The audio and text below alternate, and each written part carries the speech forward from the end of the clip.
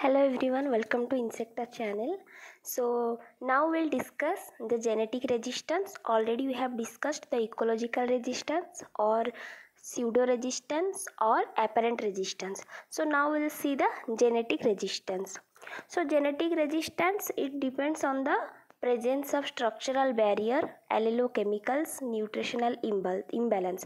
So due to this character, the plant will show resistance towards the insect attack. Okay, so structural barrier, for example, presence of hair on the surface of the leaf. So then waxy surface of the cabbage, so these also avoid the DBM to lay egg on it. So these are the structural barrier. Allelochemicals such as presence of dimboa in case of the maize. Then due to some nutritional imbalance also the genetic resistance will occur. So these resistance qualities are heritable. So once if it is found in parent, means it will transfer to the next generation. So that is heritable and tend to render the plant unsuitable for insect utilization. So in first parent, if you are finding they are showing resistant to the insect attack, then in the next generation also you will find the same character. So genetic resistance, it may be again classified into based on the number of gene, that is monogenic and polygenic. So we already know the meaning of monogenic.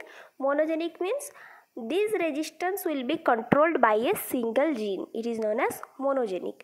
Polygenic means it is governed by the many gene and it is also termed as horizontal resistance. So remember, polygenic is also known as horizontal resistance. So what is horizontal resistance? I will discuss in the upcoming slide. Next, the genetic resistance again classified into major gene and minor gene. So major gene means these resistance is controlled by one or few major gene, or you can say oligogene. One or few means few oligogenes. Okay, so this is known as major gene resistance. So major gene have a strong effect and these can be identified easily. So these major gene are also known as vertical resistance. So polygene is horizontal, major gene is vertical. Minor gene is also known as horizontal resistance. So minor gene resistance and polygenic resistance, these are also known as horizontal resistance. So what is minor gene resistance? That means this resistance will be controlled by number of minor gene. Many minor gene will be there and they will togetherly show a resistant effects towards the insect. Next we will see the biotype reaction. So based on the biotype reaction, again the genetic resistance is classified into vertical resistance and horizontal resistance. Here already we have discussed about the polygene, it is also known as horizontal. Then this minor gene is also known as horizontal. Then major gene is called as vertical. So now we'll discuss the biotype reaction.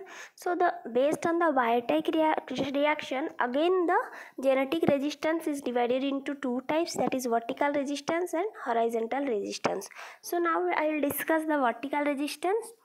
See, different cultivar of a crop show different reaction when infested with different insect biotype.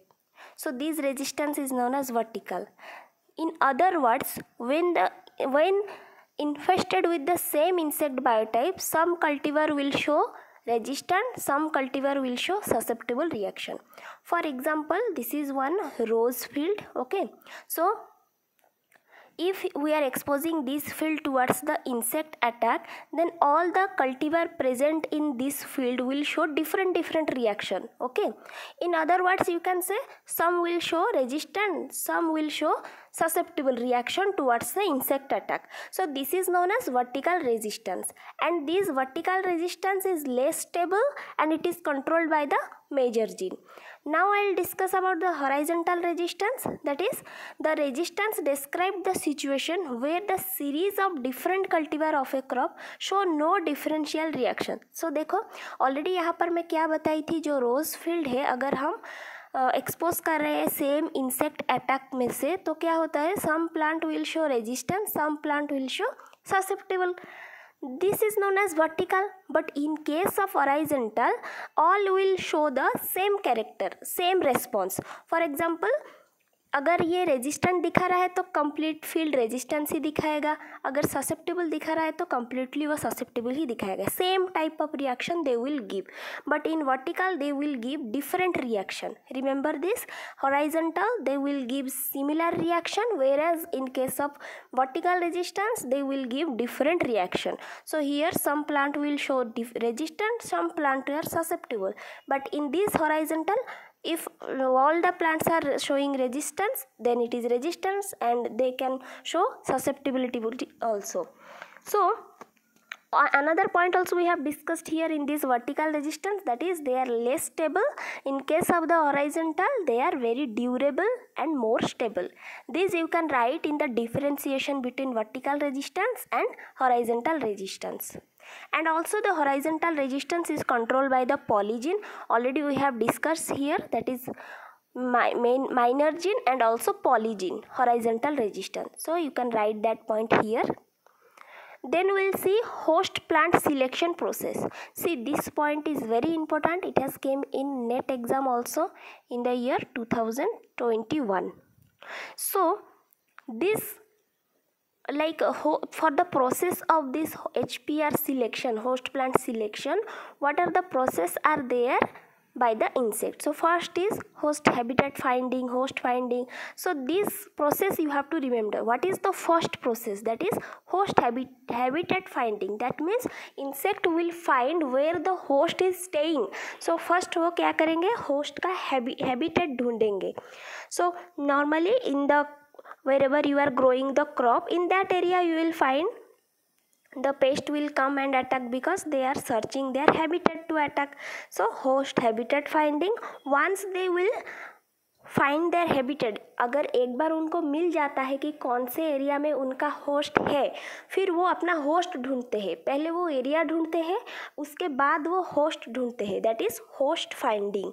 So after locating the habitat, the insect pest makes a purposeful search to locate the appropriate host plant. So this thing you remember. So how they will find there host? Bye there visual और olfactory mechanisms. Next will see host recognition. अगर host मिल भी गया तो वो कैसे पता करेंगे कि ये मेरा ही होस्ट है? That is host recognition. So they can recognise by the order. Okay, so these are some example as given how they will recognise there host. Then host acceptance. Recognise करने के बाद उसको एक्सेप्ट कैसे करेंगे? So that also depends upon few phagostimulants. For example, in case of the mulberry leaf, Morin is present. Morin is the protein for the silkworm. So once they will find that protein, they will start feeding voraciously. So that is host acceptance. So they have accepted that yes, this is my host. Okay, so this process you have to remember one by one. Next is host suitability. So the nutritional value like sugar, protein, lipid, vitamin, this will help them to stay longer. That is host suitability. That means अगर उनको अच्छा लग गया कि इस plant में sugar content ज़्यादा है, प्रोटीन कंटेंट ज़्यादा है, तो वो लॉन्ग टर्म वहीं पर फीड करेंगे. That is host suitability. Means this host is suitable for the insect. So you have to remember this process. First is host habitat finding, then host finding, then host recognition, host acceptance, host suitability. Next we'll see the mechanisms of HPR. So there are three mechanisms of HPR given by R.H. Painter. So who is R.H. Painter? Father of HPR. Remember this. So first is non-preference, that is antixenosis. Earlier it was known as non-preference, but now it is converted to antixenosis. Then antibiosis, then tolerance. These are the three mechanisms of HPR. So we will discuss one by one. See, though various workers have attempted to classify the mechanism of resistance, the term defined by Painter, that is non-preference, antibiosis and tolerance. Earlier in the Painter he said that, scientist Painter, he said that it was the mechanism of resistance are non-preference, then antibiosis and tolerance. However, Kogan and Ottman in the year 1978, they said that the term non-preference should be replaced by antixenosis. because the former describe a pest reaction and not a plant characteristic. So that thing I will discuss in the upcoming slide. For now, you remember there are three mechanisms of HPR, that is antixenosis, antibiosis and tolerance. So now I will discuss non-preference or the antixenosis. So what is antixenosis? The term non-preference refers to the response of insect to the characteristic of host plant. Suppose यहाँ पर एक plant है और यहाँ पर एक insect है. So ये इस insect का response डिपेंड करता है प्लांट के कैरेक्टर के ऊपर. ओके अगर प्लांट के लीफ सरफेस में हेयरी स्ट्रक्चर है या फिर वैक्सी है या फिर कुछ अनडिजायरेबल कैरेक्टर है जो कि इंसेक्ट को सूट नहीं करेगा, then insect will fly away. Okay so the term non preference refers to the response of the insect to the characteristic of host plant which make them unattractive to insect for feeding, oviposition and shelter. अगर कुछ भी ऐसा character plant में हो जो कि insect को पसंद नहीं आएगा, अनअट्रैक्टिव लगेगा, then the insect will fly away from that plant. This is known as एंटीजेनोसिस. Next, some plants are not chosen by the insect for food, shelter or oviposition because of either the absence of desirable character in that plant, for example their texture or hairiness, taste, flavor, then presence of undesirable character. So these things will make the insect not to feed on that plant, so they will fly away. This phenomena is known as non-preference because this is not preferred, this plant is not preferred by the insect. So see, earlier इसका नाम non preference था, अभी एंटीजेनेसिस क्यों हो गया? क्योंकि देखो non preference insect कर रहा है, इंसेक्ट प्रीफर नहीं कर रहा है, लेकिन वो कैरेक्टर ऑलरेडी प्लांट में है. सो प्लांट का कैरेक्टर देख के ही वो जा रहा है. तो based on the plant character they have given the name एंटीजेनोसिस. So the morphological character that is present on the plant which is not suitable for the insect is known as एंटीजेनोसिस. Next we will discuss the example of antixenosis. So trichomes in cotton resistant to whitefly. Suppose in cotton hairy structures are present, then that type of cotton plant is resistant to whitefly. Then wax bloom on the crucifer leaf, cabbage leaf के ऊपर अगर wax bloom रहेगा then feeding deterrent होगा DBM का. DBM cannot feed on that wax bloom surface of the cabbage. Next, plant shape and color are also play a role in non-preference. You can see the shape and color here. Then open panicle of sorghum, if see here, if the panicles are open, then they will support less Helicoverpa armigera. If the panicles are very closely packed, then Helicoverpa armigera will attack more in case of sorghum. So these are some example of antixenosis. Next we will discuss about the antibiosis. Antibiosis means certain toxic substances present in the host plant. Okay, so what will happen? Suppose such plant will be eaten by this insect, then the insect fecundity, then size, then failure of larva to pupa formation or pupa to adult formation, then or adult to emergence of means pupa से adult emerge होता है तो pupa से adult emerge भी नहीं होगा, then increased mortality हो जाएगा. So these are caused by the antibiosis. Antibiosis मतलब क्या? कुछ टॉक्सिक सब्सटेंस. सपोज ये प्लांट है, ये प्लांट में कुछ टॉक्सिक सब्सटेंस है, तो अगर इंसेक्ट आके उसको फीड करेंगे उस प्लांट को, तो ये सब प्रॉब्लम इंसेक्ट में आएगा. Reduced फैकेंडिटी, these are the problems. So what are the example of this antibiosis? You can see this is the dimboa which is present in the maize plant, and this dimboa is showing resistance against the European corn borer. And also many other examples are given, you can see. Next is tolerance. Tolerance means some plants withstand the damage caused by the insect by producing more number of tiller, root, leaves etc. देखो कुछ plant होते हैं वो withstand मतलब क्या है? सहन कर सकते हैं. तो तुम कितना डैमेज सहन कर सकते हो. ओके। फॉर एग्जांपल देखो, इन ह्यूमन बीइंग अगर हमें सर दर्द होता है, कुछ लोग बिना मेडिसिन लिए रह जाते हैं और कुछ लोगों को मेडिसिन लेना ही पड़ता है। सो टॉलरेंस इज लाइक दैट, जो बिना मेडिसिन लेके भी they can bear that pain. Okay, so in case of human being I am saying that is known as tolerance. So here also in some plant they are having ability to withstand the damage caused by the insect. तो अगर देखो बहुत सारा tiller है एक plant में, suppose एक plant में बहुत सारा टिलर है, तो 2-3 टिलर अगर इंसेक्ट खा भी लेगा तो क्या फ़र्क पड़ेगा, क्योंकि उसके पास और भी टिलर है। सो they can tolerate the damage caused by the insect. Okay. So such plants are said to be tolerant to that particular pest. So tolerance usually results from one or more of the following factor.